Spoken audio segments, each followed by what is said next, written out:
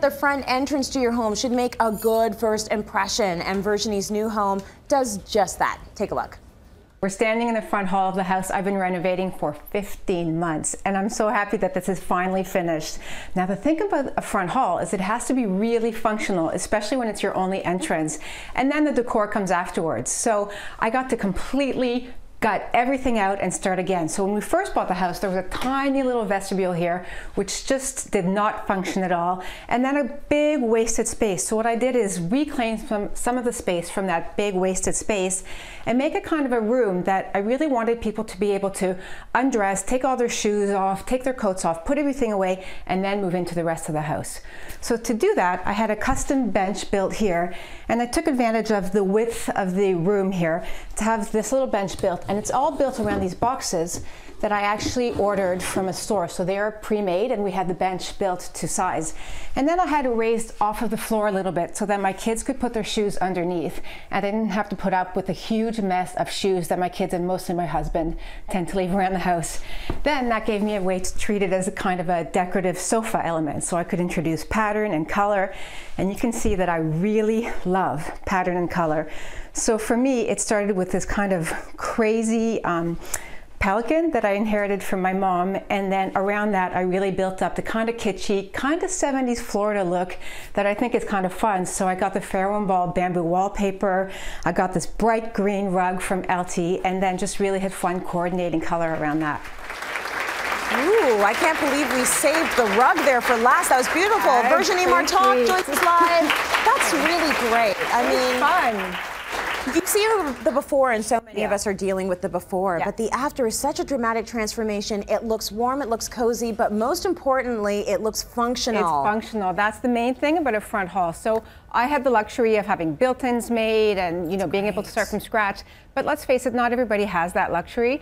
And so I've come up with some other products that could kind of help your front hall function in its best possible way. Okay. So the main thing you want to think about is storage. People are essentially lazy, or at least my husband is, and will just throw his stuff all over the place.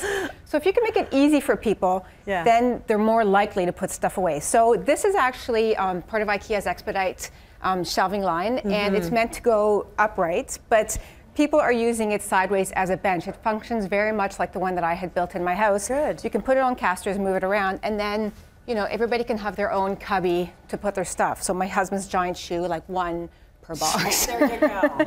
And then you can accessorize it with some pillows, and that's kind of like a fun way to create the look that I had in my front hall.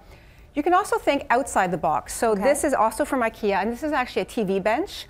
And it comes with drawers, and I think it's perfect. It's a little bit smaller, it's a little bit deeper. So this could also function very well as a front hall piece instead of just a media kind of a piece. Yeah, whatever you get though, it's like you say, the storage is essential, and the hiding of things. Because there's nothing worse than coming in and seeing the coats and the boots. And you can't hide how people are, right? Like you can't change them. So you have to make it easy for them. Just make it easy. For your kids, this is from Joe Fresh, so cute. Hang it low so they can actually hang up their own stuff, right? You don't want to spend your time running after the kids. Right. So that just goes there. This is just for fun, but really you could just put your scarf on there also. That's a very functional piece. What do you mean fun? That's obviously a coat hanger right there. Exactly. You could have a whole wall of horns, just hang all your stuff on there. Picture ledge, again from IKEA, is a great idea because if you want to just throw your keys somewhere, say you don't have room for like a bench or something, a narrow ledge is a good place to throw, you know, makeup, keys.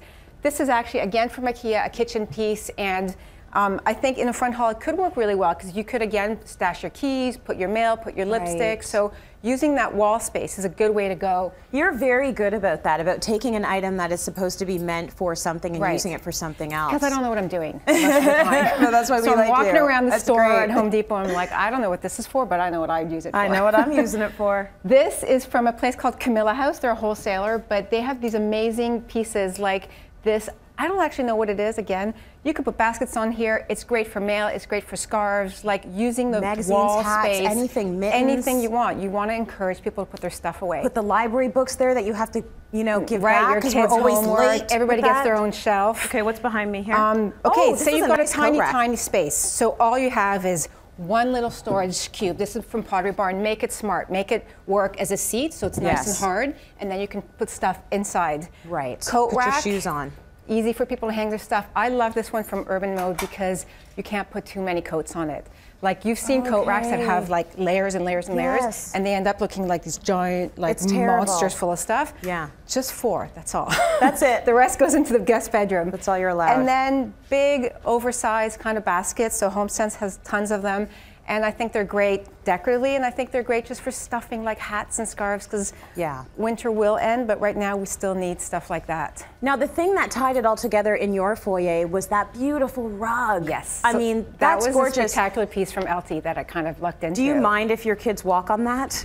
No, but you don't mind. The floor tiles that Karen was talking about are another really great solution for the front hall, right? Because if things get muddy, then you can kind of take them up, scrub them, and put back out, and I have done that before. This is a nice rug, and I know that this one is very reasonably priced. I'm pretty sure this is IKEA. This is right? IKEA. I've seen it at IKEA. You know, I think that's something that's got a lot of pattern in it, not a solid, something that's synthetic, will wear really well in the front hall. So, I mean, I think obviously that the color is fantastic on this one, but don't blow the bank on the front hall. Just make it really functional. I love it. Good stuff. Let's go to break. More coming up. Stay with us. Good tips, Virginie.